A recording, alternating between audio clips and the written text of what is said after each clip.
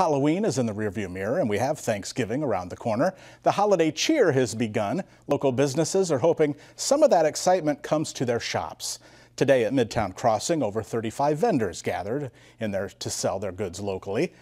Hundreds walk through the door to peruse for themselves and loved ones. According to digital marketing firm Contact survey, more than 1 in 3 consumers will look for opportunities to support small to medium-sized businesses.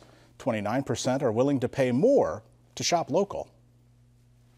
Local businesses are great because they provide a unique product for you and they help the people in Omaha rather than a big corporate place. Yeah, I think definitely for the statement pieces or creativity that we get to see shop to shop, I think it's worth it getting to have those pieces versus something you might see all the time.